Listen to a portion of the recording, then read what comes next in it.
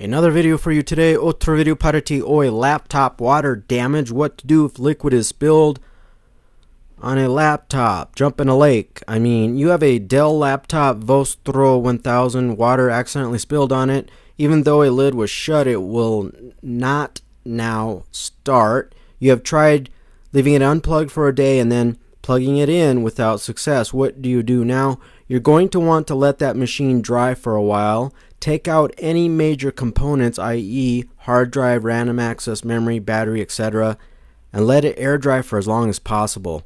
Check it carefully for corrosion after that. You will want to check battery terminals, random access memory contacts, etc. very carefully, as they will be easy places to spot corrosion. After that machine is thoroughly dried, it may power back on.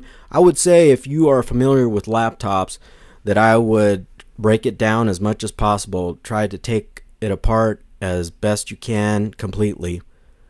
If you don't take out the main peripherals, battery, DVD, CD, optical drive, etc., leave it for a week or so. Maybe even have some fans around. Maybe have a couple of fans blowing on it.